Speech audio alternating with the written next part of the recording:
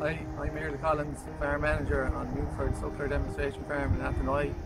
Today we are going to give you a brief update on our breeding season so far on this early maturing herd.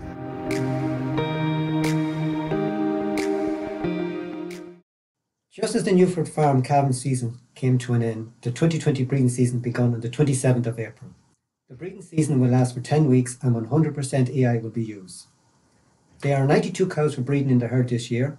All cows have received their mineral bolus 4 weeks ago, along with their tails being clipped to make AI easier. Cows were already showing heat at the beginning of April and their tag numbers were recorded daily as part of the routine herding. The number of cows showing heat has been encouraged by the excellent weather and ground conditions. The majority of Newford cows are in an ideal body condition score of 2.5 to 3 for breeding. In the first week alone there was 43 cows AI, and that was 47% of the herd. Heat detection is the key to a successful outcome when using AI. To aid with this, two techniques are used in the farm: tail painting and vasectomized bulls. Tail painting on the cows shows us when cows are coming into heat. This is a very cheap and effective heat detection method and is topped up once or twice during the breeding season. Cows are tail painted yellow for the first round, followed by red, blue, green, and as each cow is AI'd, the next colour is put on. We also use two vasectomized Friesian bulls during the breeding season, which have proven to be very successful. Newford Farm prefers the teaser bulls to be Friesian because they are more active within the herd and lighter, weighing roughly 375 kilos. We purchased two vasectomized bulls ready to go and kept them in quarantine for 3 weeks before letting them out into two groups of cows. Since coming onto the farm, each teaser bull has been fitted with a nose ring by the vet. A chin bull harness with paint is fitted to each bull.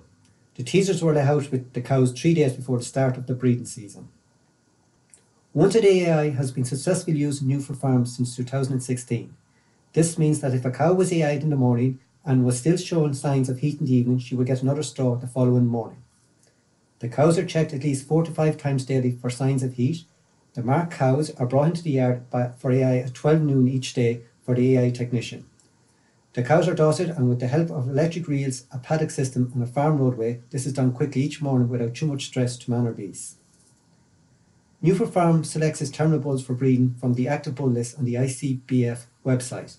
The criteria takes into account of the new calving difficulty rating. Selecting these sires is a very important job, and this selection is done in a month in advance before the breeding season. These are key decisions as the progeny of these bulls will be finished on the farm, so it is critically important that the calves are easily calved, have good growth weights, perform well at grass, have good shape and conformation along with a good kill-out percentage. This is why Earl, the farm manager, spends a number of evenings looking over the ICBF list of terminal sires. There is a very simple filter function on the list of ICBF AI bulls that allows the farmers to identify bulls with traits that are desired.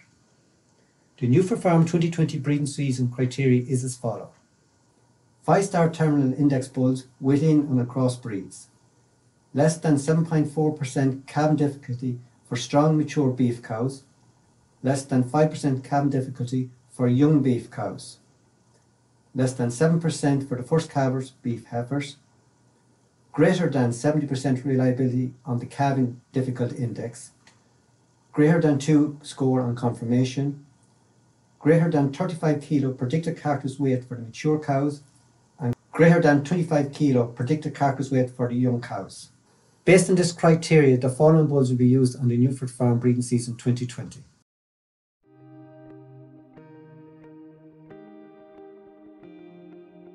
For further information, follow us on www.newfordsupplerbeef.ie.